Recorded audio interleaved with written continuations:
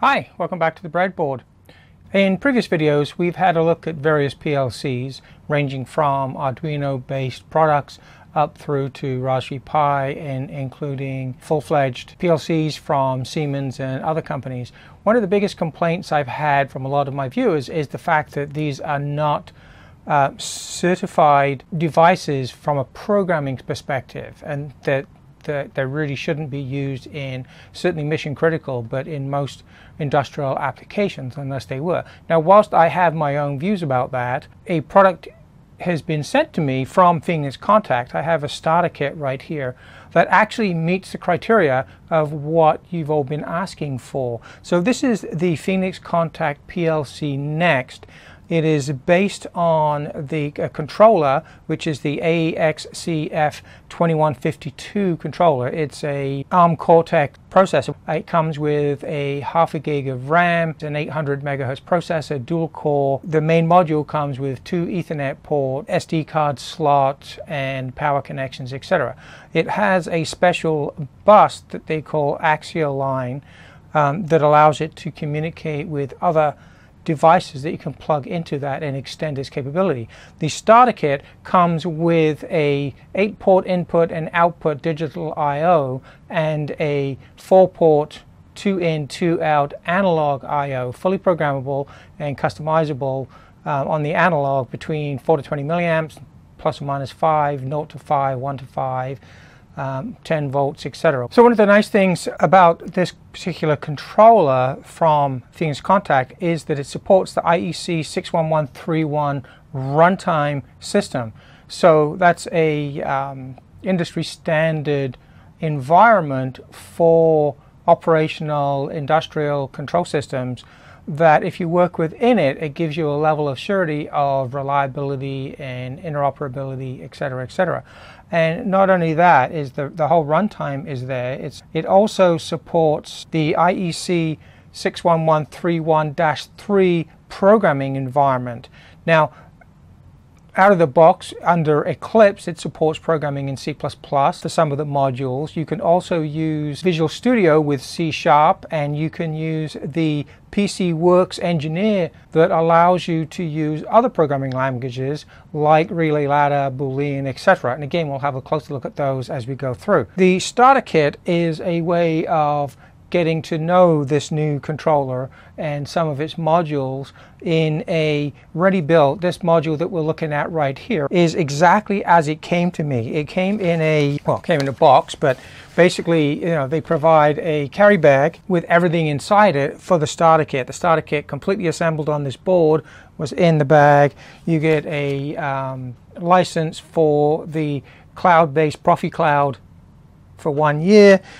Quick start guide, the Ethernet cable. You get a power supply adapter so that you can run it from, you get a wall wart with international adapters for different types of sockets, whether it be 220, 110, 240 volts, etc. For different countries, so different shape that you just clip onto the power adapter. All of the wiring is already done for you, and it has the controller with an SD card plugged into it. It's actually behind this little piece of paper here. It comes with an 8-channel digital input-output module, 24 volts, and it comes with a 4-channel, 2 inputs and 2 outputs analog I/O controller. What else is on the board here is we have a power switch. Now this looks like it's a custom build from PLCnext for this starter kit, with an on-off. So you put your 24 volts into here, you can just turn the whole system off and on with the power switch. Everything is all wired through, nicely color-coded, etc. And we also get a potentiometer here, which is linked up to one of the analog inputs, and we have a row of 8 switches on its own breakout board too, which is wired into the digital input. The digital output is not wired to anything because there are status LEDs on it already to show you what's going on if you wanted to run up a small test program or something. This is all on a DIN rail, all on a solid aluminum clad board with a couple of clips just to prop it up on the bench. And all of this is part of the starter kit, so you don't have to get anything in addition to this to get going. You do need to, of course, provide your own laptop or PC for programming things, but everything else is pretty much here. Out of the box, it's got 2 Ethernet ports on here, and it's set up to run on a network 192.168.1.10. You can change that fairly easily, but to start with, you need to just hook up with that IP address so that you can go in, configure it, and then change it to some other network if you want to. This is available through RS Components as a complete starter kit, but you can also buy these and a whole bunch of other modules completely separately, and I'll provide a list of links in the description so that you can go and have a look for pricing, etc., because of course, depending on where you are in the world, prices will vary and availability or options may also vary. I'm not quite sure yet. This is not been released yet on the market. Anyway, so let's just go and have a closer look at this and some of the modules so that you can see what we've got. So this is the actual unit now, not just a picture of it. You can see here it's turned off at the moment. It comes with a Meanwell 24 volt 1 amp power adapter. I have the North American plug module put on here. It just slides off so that you can change it to whatever country you like. It comes with a number of modules available to it, including, looks like, Australia, UK, Japan, etc. Basically, just pull these out and show you. So you've got the angled, I think, for Europe. You've got the UK adapter, and I think this one is Australia and potentially Japan or something like that, unless, oh, I think that one might be the Australian one there. Anyway, these are the 3 it comes with, as well as the North American, so that's nice, makes it easy to distribute. Comes with a good quality Ethernet Cat5 cable. Comes with a really nice bag. Let me just zoom out here. The whole kit is actually included in the bag. Fits in there, so as a starter kit, if you wanted to take it to a college or to do some demos or tutorials and training, very easy to do so. It came completely assembled, and all of the modules were, as I said, already wired up. If I take this off a second and show you the back of this, you'll see, but on the back of here you can see how neatly this is wired up, very, very neatly, all cable tied up, all the wires nicely run on parallel, etc. And like I mentioned in the previous video, all of the cables are appropriately marked with on the cables with screen print, ink anyway, that designates their proper cable function and where they go and get plugged into. Let me just plug this back in again. The demo program is installed on here, so we'll just plug it in and let it start up. See, the power comes right on because I have it turned on. So it's booting right now. The red light under boot is flashing. These modules won't be doing anything until it boots up. Obviously it's running, loading up the Linux kernel. So still in the process of booting up. It's not gone into run mode yet. Okay, now we're in run mode, and now you can see the lights here sequencing through the way that I was describing it in the demonstration application. Now I can change the speed of that sequencing by flipping these switches. So that's all of them off, and it's in its slowest mode. First one on goes a bit faster, 2 on, a little bit faster, 3 on, full speed. It doesn't read all of the switches in this particular example. Analog input output, this is this potentiometer. We were reading about 50% before, so you can adjust the input voltage going into the ADC by just tweaking this knob on here, and the whole power gets turned off here. Anyway, so that's the modules and that's the wiring. As I said, very neat, robust sample demonstration starter kit for anybody that wants it. So let's have a look inside these, I guess. So this is the main PLC pulled apart. You can see we've got the 2 Ethernet ports right here. Under here is the ARM Cortex processor we have the power supply module here. The 24 volts comes in on these two pins right here. Bunch of capacitors for smoothing, etc. On the back of it, we've got a couple of buck regulators, probably for providing 5 volts and other supplies for various parts of the PLC, and also down on the field bus.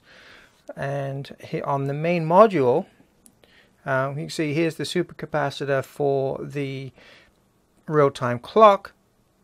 This is the axial line module connector that goes down to the DIN rail to connect to other modules. You can see very fine pitched set of pins here. We have the full-size SD card slot, which points up out of the module. That this is where you can change this.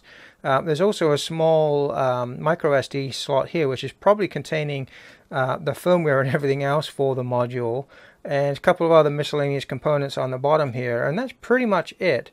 The connector here is for connecting through to a ground pin, I believe, when it plugs into the chassis here. There's two metal spring clips here, and they go through and would connect to the ground, the frame ground of the DIN rails if they were grounded. So one of the connections is here, and another one, I believe, is this one from the power module. Here's the connector that I was talking about, where you put your field wiring into here. You can either push these in, depending on your connector type, ferrule or solid wires.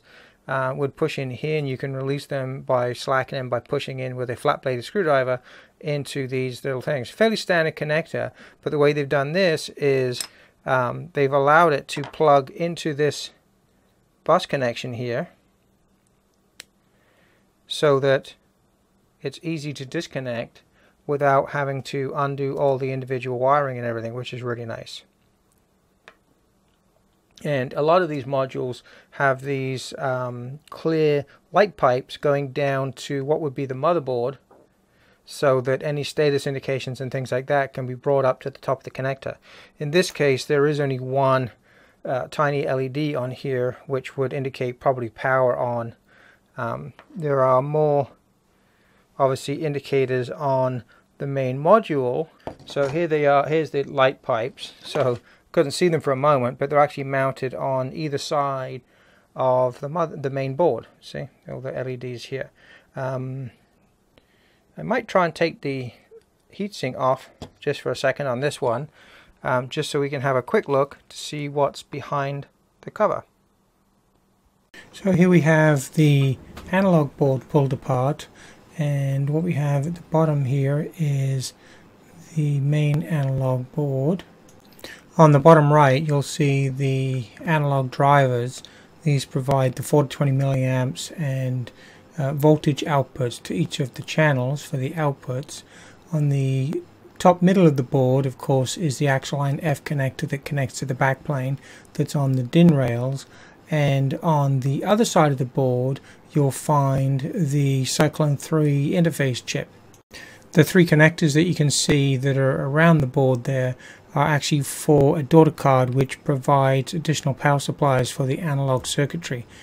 This board is completely isolated from the backplane and the Cyclone. At least the analog output and inputs are all isolated from the backplane, so that you have extra security for your PLC. This is the same board with the power supply module put back on. It sits on top of the Cyclone III processor, and these pins that you can see on the left hand side here are what connect to the field bus wiring. What you can see now is the FPGA side of the digital 8 input 8 output board. There is no daughter card for this, but you can clearly see the line running around and across the board that provides the isolation barrier. These two chips that straddle that line are the digital isolators. They're 4-channel isolators, and on this side of the board you can see a third isolating chip providing complete isolation from the actual 24-volt I/O field bus wiring and the internal axial line bus logic controller chips and everything. What is also clearly visible here are the two large chips on the right hand side are actually 61131-2 compliant digital I/O chips for the PLC, which, you know, it just shows what Phoenix contactors got, length they've gone to build this, where they've actually selected chips that are already right out of the gate 61131 compliant. So it makes for a very robust product. Okay, so that basically completes the initial overview of the PLCnext technology starter kit, and a quick look inside the modules, clearly seeing that they are very well built. Couldn't find any bodge wires or anything like that. A lot of effort gone into these products to make them 61131-2 and -3 compliant with the software and the hardware. The starter kit is nicely put together. Nothing to stop you adding your own I/O like LEDs or other relays and some sensing devices to this and creating your own program. In a separate video, we will have a look at the sample program that is downloadable from the Phoenix Contact community site, and then we will also look at adding Node-RED and other applications to this. I'll show you in a set of how-tos how to complete each of these tasks and get them running so that you could communicate with other products and even heterogeneous ones from, say, Node-RED running on a Raspberry Pi, and maybe a Modbus HMI device, and a few other things. We'll also look at running the OPC UA interface as well, which I struggled a little bit to figure out how it was working, and when I go to do that video, it'll become very clear what I have to do to actually get it working. I used a Node-RED OPC UA module on a Raspberry Pi as the client side and talk through secure channels to the PLCnext controller to extract data and write to I/O and analog ports on the unit.